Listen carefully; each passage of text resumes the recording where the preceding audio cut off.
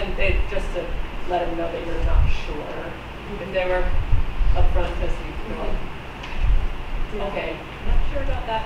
Just don't be afraid to talk to the teacher and say, I'm not sure what happened here. And I didn't start doing those things until I've been in the school for a while, and you feel more comfortable, and I'm sure I'll do a couple of things. There's a lot to know down the teens program. You will not know all of it. You will not know when the lessons are, there's too many different things going on at one time. But that's okay, they'll fill you in, but it's just that part of being, kind of open and aware in that same way. So, Rick, I think you have a handout called Communication Hints. Yeah, let's do that one next. Let me take one from you. And there should be enough, I think, for everybody here.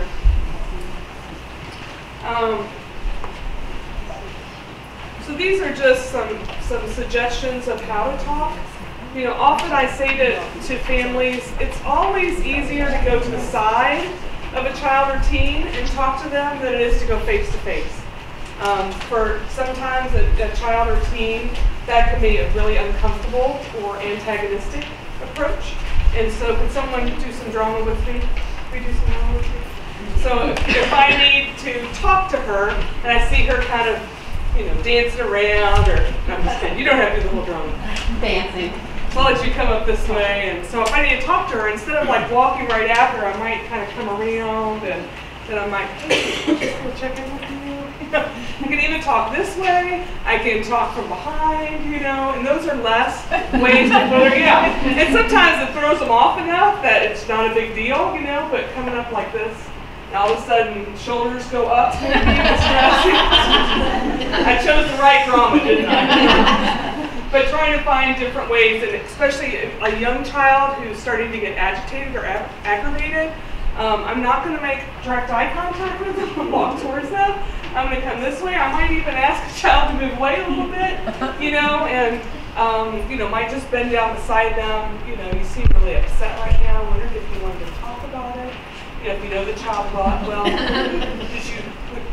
would it be okay if I gave you a hug? Would you like a hug? So sometimes those kind of conversations are easier to have, and it doesn't make them feel like I don't like her, and get that feeling if they feel that. Thank you. Appreciate it. So you've got the communication hints. I put my paper down somewhere. I think it. Okay, sorry. So what's one that speaks to somebody? Stop that. Yeah. Might have to highlight that one. What to say instead? No kidding. Great job. All of this is like my vocabulary right here. I have to put on a different hat when I come in. So instead of saying stop that, you can say it appears your pencil knocking on the table is upsetting Becca. She's asked you a couple times to stop. Did you hear? Ask. We're also really careful about not asking questions we already know the answer to. If I already know the answer to that, I'm not going to ask that question. If I'm not sure, then I ask it genuinely. But I don't ask it with sarcasm or snarkiness. I just state what I see, And if I think that me saying that to him, even quietly, just individually to him at a table, or her, then I might say, what? Why? Like, I just want to share something with you privately. Would you mind walking to me? Yeah, thank you. I appreciate you walking. I know that was hard. You were right in the middle of something. I'm not sure if you're aware, but Becca has asked you a couple times about your pencil.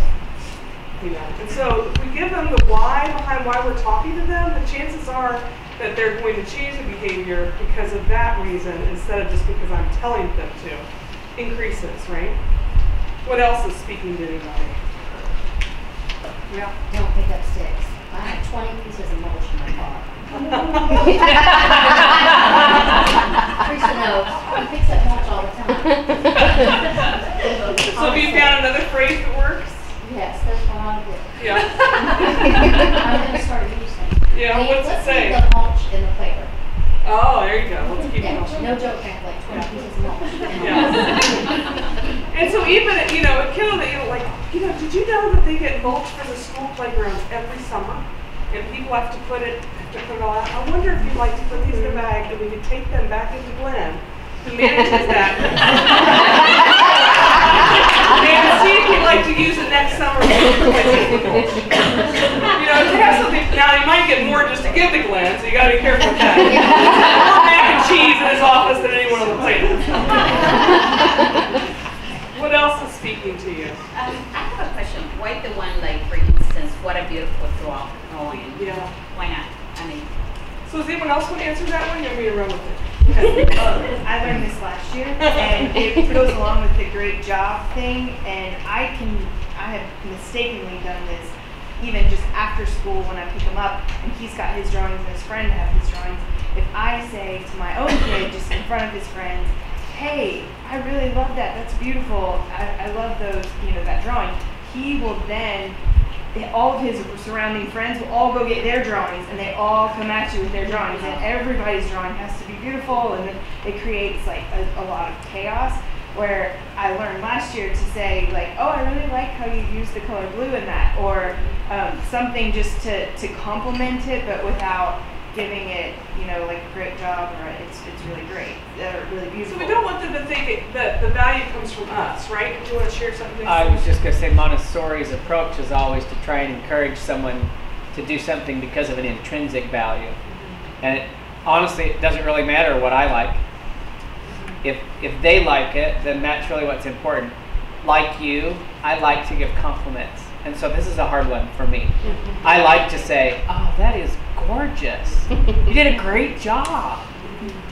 But in the philosophy of Montessori, the idea is to help children grow with this desire to create something that they like. And so, although it's hard for us, because I was raised that way, my teacher said, "Oh, great job. You colored that flower yellow and green." Every flower after that was yellow and green. So it is hard for me. And so I really relate to that question. You're not the only one in this room probably that feels the same way, but the philosophy still is, when we slip up, that's okay too. We all understand that. The idea being to encourage the child to want to do something because they liked it or because they want to do it. And that gives them the freedom and permission to experiment and do it differently next time. Yeah. And just to pull out my geek card, motivational research talks about how great job and that's beautiful actually don't motivate children in any significant way because it's not specific. What did I do that was great? What about it made it beautiful? So they don't know what to repeat, so it's not motivating. Yeah. So you spent a lot of time on that drawing. Gives them a specific factor that they can turn into motivation. that's exactly where I was going to go. I got to learn on that far in. She had an art class and struggled a lot with it, just really struggled. And then she took another one, and it was like, I could tell that took a lot of time for you. And it wasn't the best drawing, but that took a lot of time. And then she appreciated that we saw how much time it took. And sometimes just knowing that somebody appreciates that you tried is all that matters. So in one example, you did use the word appreciate. I appreciate the whatever you did, or when they do something to thank them. So in my head, I try to figure out that fine line between good job and that's beautiful to I appreciate or thank you. So is it just a fine line? It is a fine line, but I think one of the litmus tests we use is changing that child's behavior to need more from me. You know, like I could say, like to a child, especially a child that's more like, okay, so I'll use cat and dog in this example, right? So you've got the dog kind of personality that wants to please, right? And it's always there to please. You've got the cat-like personality that is like, don't get near me, like I'm fine by myself. And so depending on what kind of very extreme stereotype personalities that I'm dealing with, I can say I appreciate that to the cat child very well, right? If I do that with a child that more wants to please me, it probably is going to change their behaviors towards me for a while. And so the litmus test is, how do they respond after that? You know, and then I know what I need to pull back. You know, like sometimes I go too far. I get excited too. You know, like, oh my gosh, you know, they're like, oh, she likes it. You know, like, oh no, I went too far.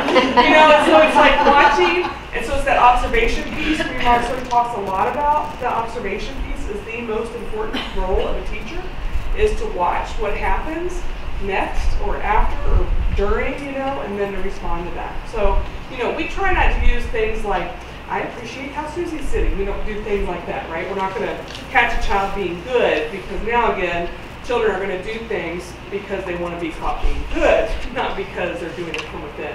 So there most certainly is a very fine line there, but I think you're on the right track of trying to think about it as, you know, and then again, what happens next, or how they respond to that. Something that was helpful for me was something that I learned actually in my experience with the 0 to 3 program, sportscasting. And in 0 to 3, you're just like a sportscaster, you're literally saying out loud what you see. And I've reflected on that a lot and have been able to carry it over into my older children also. So if you want to say something or comment about something, you don't want to say good job because it makes it about you and your preferences. But you can make an observation about what's in front of you, like the drawing class. Oh, this seems like, hey, this week you guys are working on sketching with a pen. And you could just stop there and see, it works with my teenager, who, if I say, how was your day? Nothing, it's fine. No answer.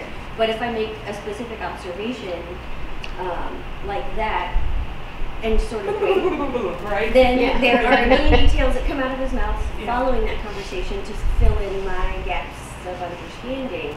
I've left an open window to say, hey, I recognize what you did today, and it gives them the opportunity to fill in more information. And I found that that works with any age kid. If you feel the need to respond, and it may feel a little wonky at first, but responding about something that you actually see in front of you, in the same way that you would another adult. Like, oh, you did a drawing with a pen. Like, that must have been really intimidating. If I was to be even talking to my partner who showed me a sketch of something, I would make that kind of observation. Because wouldn't it be weird to come home to your spouse and be like, good job, you did that at work today. You know? We get all, So speak like that. It helps me to frame it like that. Like, oh, that does sound really weird if I did that to you. So that's kind of my litmus test. Would I say it to him? No. Okay, can't say it that way to my children. And if I feel like responding about something about the situation that's in front of you, that's an observable thing, and not a judgment about liking or disliking, preferences. And so you fall short. You know, the child brings you up this, here, I made this for you. And oftentimes it means they don't want to walk over to their cubby area and put it away. But anyway, you can take it as they wanted to give it just to you. Because sometimes that's the truth. As they say, here, I want to give this to you. And you're like, oh, what do I say? You know, and you go, good. And then you go, good golly, you spent time on that. You know, like you can catch yourself. And you can also, you know, just say thank you. Like, I think sometimes we go all into all this, and you just say thank you. You know, like that fits the toll for most of the situations. We also don't do much correction. You know, and it really is dependent on the child and where they are in their development. A 3 to 6-year-old that's writing with the Moodle alphabet and writes cat, C-A-D, I'm not doing a thing with that except observing and thinking about, do they not know that that's zero? Or was there a multitude of other reasons that happened? So I'm making note of it, you know, and I might give them some other materials and ask them to practice or other lessons to see what happens next, to figure out, is that really a sound they don't know? But telling a child that writes, and first of all, 3 to mostly 8-year-olds at least, are only writing, they're not spelling. You know, they're not working on spelling, they're just writing what they sound, what they hear. And so we allow them to write what they hear. We don't want to create children that write very safe sentences so they can spell them correctly. And so for some parents, that's that conscious emotional legacy for you're like, what? You know, that my child spells their own name wrong? Well, you know, it doesn't mean that you can't have the conversation at a different time, but when you correct it in a moment, the chances are they'll start changing their behavior, and that's that observation piece again. Did I spell this right, Mommy? Did I spell this right? You're like, oh my gosh, I went too far. What did I do? You know, like, and then you have to catch yourself and regroup. And so instead of, you know, like, you were wondering about how to spell your name. I'm wondering if you'd like to just practice that at night. We could just work on parts of your name and what letters we use. And then they can practice it in isolation without them being wrong, right? So you're doing it together instead of going in afterwards when they're finished and telling them what it is. That's not what they're going to remember. You know, when that child gets 7, 8, depending, and they start writing the TE all the time, I'm going to demystify that with them and talk about sight words or puzzle words, words that don't follow the phonetic language, and why we have to look at those differently. And would you like to know how to spell some of those words? Would you like to practice the way they're spelled, because you can't really sound them out? And so we have that conversation, which leads to a key experience on sight words, puzzle words, that kind of thing, right? And so again, we isolate what the difficulty is, but we don't come in after the fact and say, we got that wrong, we got that wrong. Even up here in the TEAMS program, we're very limited to how much we overload them with. We don't want them to write for us, we want them to write for them. And so we don't give them all the things they needed to do to make me happy. We talk about the things that they're working on, and so we work from that direction forward. And so we want them to write more, because when we read more and write more, we improve those language skills, and then we put those lessons in to help to tie all of it together. Questions, thoughts about that? Yeah? A really good example about that. I have a little guy in turquoise, and he researched and did a huge project on brain tumors. And he researched and he had all this and he wrote the whole thing out. And he spelled brain as Brian every single time. And his teacher says, this is his word. It took so long. And I didn't have the heart to say, you know, that says Brian, because that would diminish all the work he'd done on that project. That's all I could see from that point forward, Yeah, right? It's isn't Brian, it? right? That It's like right up, down. all of the work that he put into it. So he has this huge paper, and I still have it on Brian. So it's a process. And so, you know, that's one of those things for the Montessori at home piece. We encourage you to think through as well about the correcting piece of that. You know, for some of us, that's the way we grew up. We're like, well, I turned out okay. Well, you know, right now you're in a Montessori school. Maybe you did, maybe you didn't. I don't know.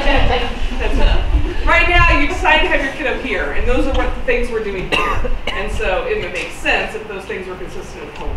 And so, you know, to talk about those, sometimes families get together and come up with a family plan. You know, the parents, partners come up with what is it that I want to improve on this year with our support of our child. So that might be an area that you want to talk about with that. And if your child's always asking you if it's right, there's probably out of balance somewhere. You know, sometimes it's personality. But most of the time, it's something environmental that you probably need to reflect on. Maybe it's babysitter or grandparent, and so thinking how we can support them differently. Any other thoughts or comments about this? Is this helpful? Yes. Yes. Very helpful. We'll study it. There'll be quizzes next week. So then the going out trip orientation. Rick, I think that's our last page there. And I'm just giving you this because a lot of families really love to go on going out trips. And they're going to go over this again with you before the going out trip. They meet with the parents. But I think it's really important to kind of think about those things ahead of time. And some of it's really unique and different, you know. And you might be going because you want to have this experience with your child. And so one of the things on there is if you want to be with your child on the going out trip, you probably need to have a conversation with the teacher ahead of time, you know. And sometimes they might encourage you not to be with your child. And sometimes they might ask you not to go on the going out trip, or that they're not taking any more parents for the camping trip. And so that's not because they don't think you're a wonderful person, I'm sure you are, but they want to help that child to gain some independence maybe, or to, you know, branch out from their comfort zone. And so you just might want to think or process that. But those are some of the orientation pieces that would go over before that. Yes? Say that again. For people, yes, yeah. So all the handouts and that piece of paper they fill out with questionnaire. Is that a question? So we got some live on. We got at least one. That's right. Yeah, that's exactly right. So it may not have anything to do with it whatsoever. It's all about space. Yeah. About space. Yeah. Available space. For how much? So camping trips. Yeah. Okay, we'll move this forward. With the spirit of sacrifice and enthusiasm, we must go in search like those who travel to foreign lands. This is what the adult must do who seeks the unknown factor that lies hidden in the depths of a child's soul. The adult must find within himself the still unknown air that prevents him from seeing the child as he is. And so again, that's that spiritual preparation of the adult. The role of the adult's different at this school. Like, we've got to be in tune with ourselves in order to see that kiddo with fresh eyes. Sometimes, you know, when you might come in, you're like, oh my gosh, that child's such and such age and they're not doing this or that. And so we don't see a child as a deficit. We see a child as where their strengths and goal areas are and how we move them forward. And so you won't always know the background or where that child was 6 months ago, or you know how amazing they are at building pyramid structures. And so we all have strengths and gifts with that. And so trying to see that child unfold themselves in a way that gives them, again, great dignity. So in preparation of the adult, you can see like this child giving this lesson, and Child's Work Night's coming up, next month? And it's so beautiful. I love to just go around and watch the parents. It's my favorite part of the night. I love to watch the children, but I love to watch the parents because sometimes they're just like, first of all, they're like, I have no idea what this child's doing, and sometimes the child's not even doing what the lesson is. It's hilarious, but it's just this great discipline that the adults show in that time period, and letting that child lead them, and not try to correct or ask them too many questions. And so we do the same thing as subs and volunteers. We try not to put kids on the spot. So Maria Montessori called it a 3-period lesson. Does anyone have any knowledge of that?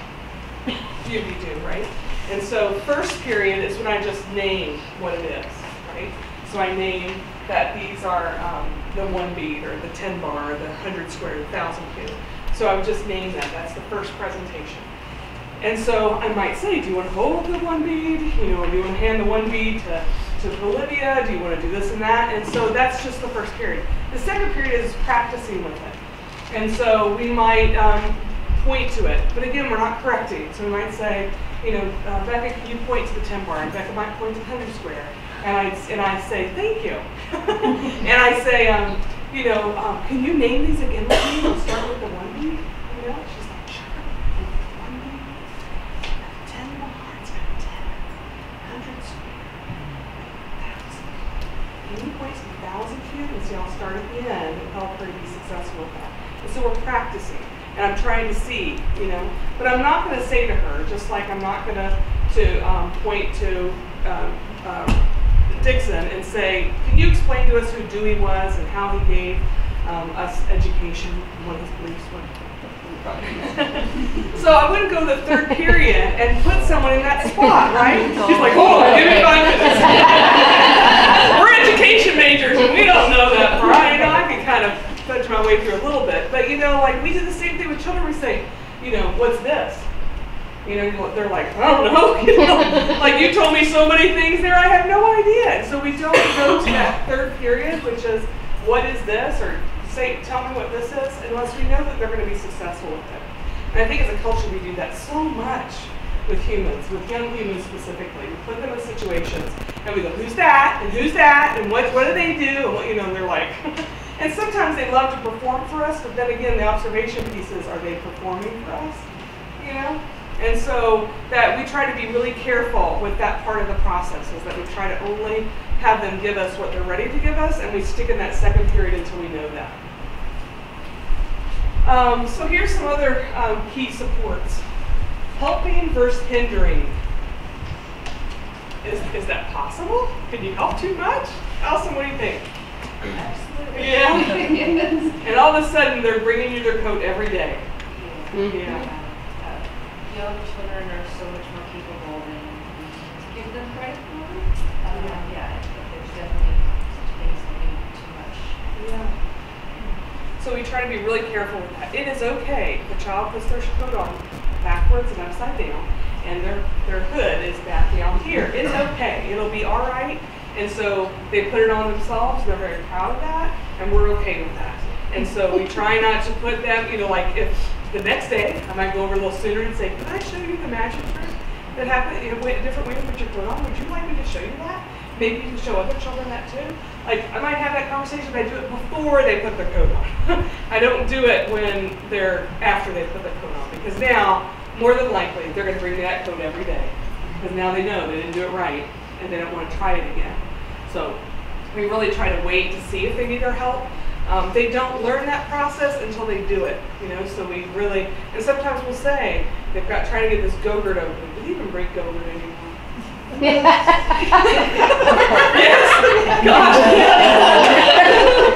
Even though she They asked don't- us not to. That's right. They can write notes on them now. I saw. No tubed foods, I believe, Yeah. was the line. in that orientation. That was you. And so it's really hard because they can do it, but half of it gets on the floor, right? And so again, it's that part of how do I give them a first period lesson before they attempt it? You know, how do I help them without hindering them, and then they bring it to me every day. So I love that observation piece. Observing versus staring. Can you imagine, right? You know, like. Well, sometimes I find myself, sometimes I'm trying to teach the lesson by looking at them. Like, instead of just observing, watching them put it together entirely incorrectly and hoping that they will learn it on their own. Yeah, because the magic is in teaching in a way that allows children to discover their own learning. That's right. And so sometimes helping to finish a project or helping to do something or staring at them to get their attention so that they can see that they're doing something wrong. They're looking at me, what have I done wrong? Yeah. You know, it's a big picture thing. That's really hard to get it all. So Yeah. try a little And bit. Marie Montessori said even a smile can break the concentration of a child. You know? And so we try to work on what we call emotional equilibrium. You know, we try not robots, you know, and not that we don't share love and celebrations. But we also don't try to, you know, manipulate their feelings or their actions based on our looks, right? So we try to, you know, so if I really want to see this child, I might come to the back so they don't know that I'm looking, you know, and I might really try to observe. And for some children, they might say something like, why are you here? Why are you looking at me, you know? You're like, oh, I'm sorry, was that making you uncomfortable, you know, or whatever? But, you know, really trying to think about our ways of being. Well, I was just going to say, one of my earliest memories as a child, I mean, just super early, I just remember I was very shy, and I remember people would always smile at me, and it would scare me, and I remember why it scared me. I remember that. Wow. It was because I didn't do anything, you know? Like, there's got to be something wrong. They're like showing all of their teeth and I hadn't done anything. I was just standing there, and I remember it scared me. It scared me that people would smile at me. So from Even very early. That's right. Yeah, I think it's important for us to recognize that, right? We don't know how a child, and so being really conscious of that. Talking versus nagging. You know, like if we keep saying the same thing over and over again, are we going to expect a different outcome, right? You're like, did you choose work? Did you choose work? Did you choose work? You know, like we try really hard to not be in that mode, to get them in a process where they're constantly, you know, you'll see them, they'll start doing this when they see you coming. You know, and so instead, just try to connect with them.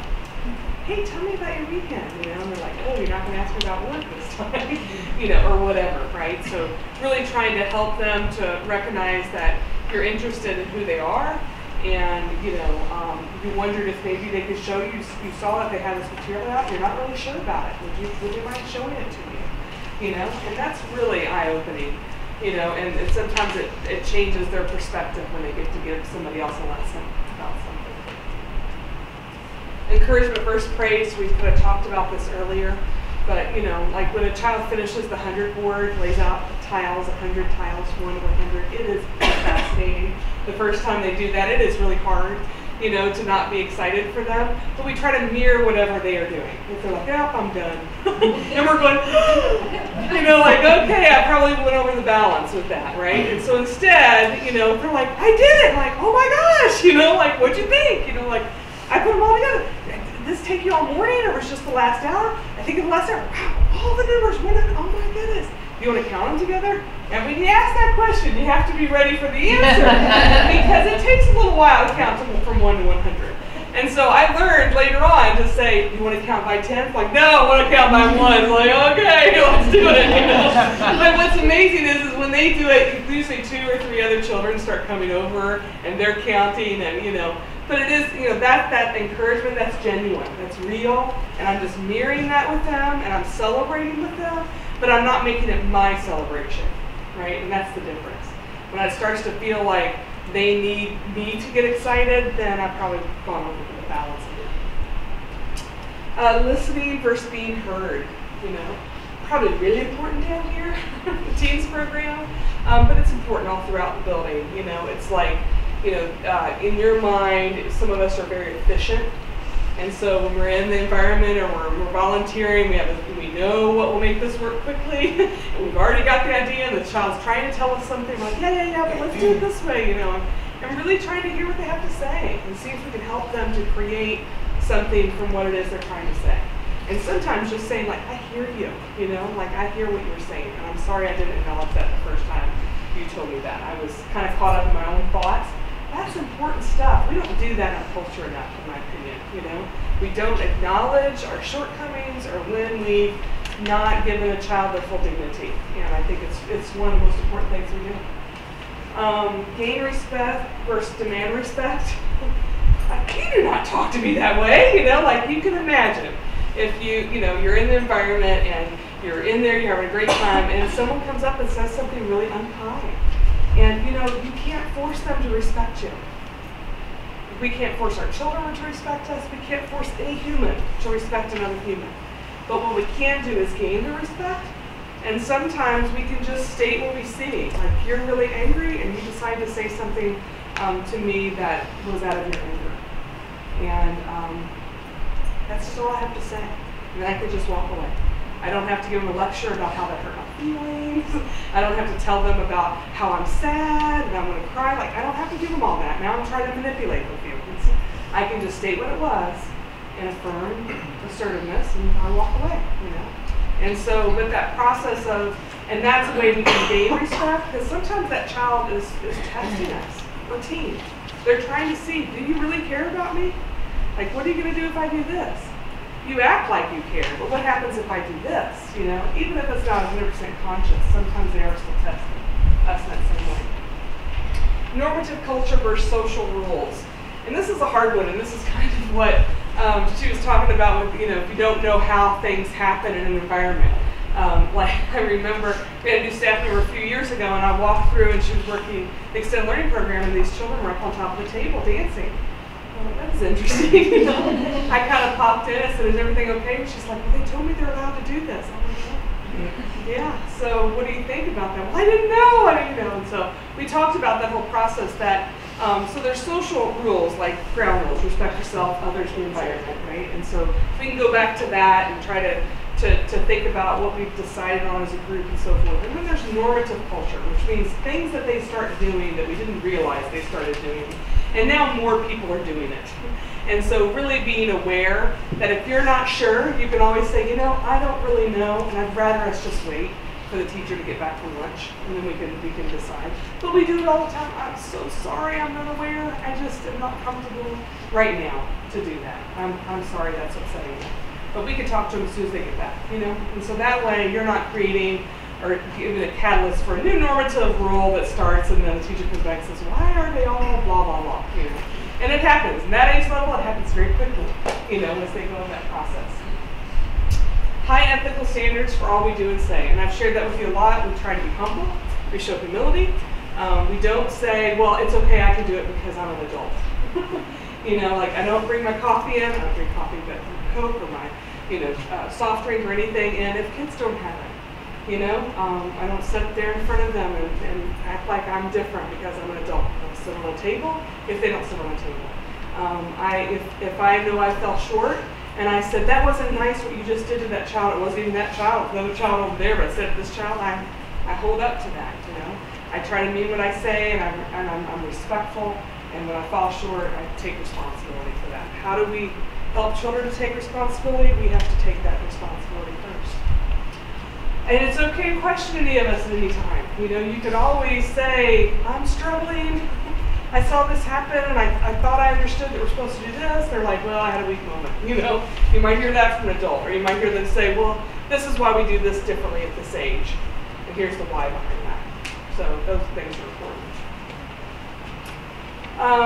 You can kind of pull those on up if you want to. So if you're going to be a studio assistant, some of these things we've already talked about, prepare break down the room, come in with an open mind, especially if you're at an age level that you haven't been in before. You know, just come in as a learner. We're all learners. Everyone in this building is a learner. And so it is okay for you to be a learner too. We don't put high pressure on you or judge you. If you're not sure what to do, we want to help you. You know, not just for us, but for you. Be aware of your own manner, like we talked about, lotions or perfumes and that kind of thing. Shoes that might be really clumpy or hard to get up and down from, or to be outside in. Keeping children and teens safe. You know, it's a really important thing. If you ever see anything that you feel like is unsafe, please bring it to one of the staff members' attention immediately. It's our #1 goal, and we don't see everything. And don't assume that we saw it, because we may not have, right?